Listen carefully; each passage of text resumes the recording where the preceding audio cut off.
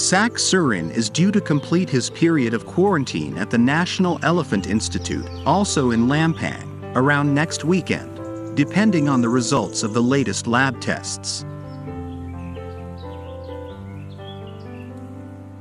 The elephant is now being trained to get on and off a lorry for transport to the Elephant Conservation Center opposite the site after the quarantine period is over.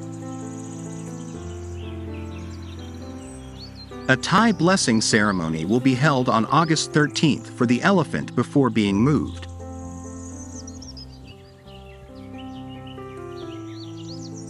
The institute stated that Sak Surin's fans will be able to meet him once a day at the conservation center, soon after he settles in.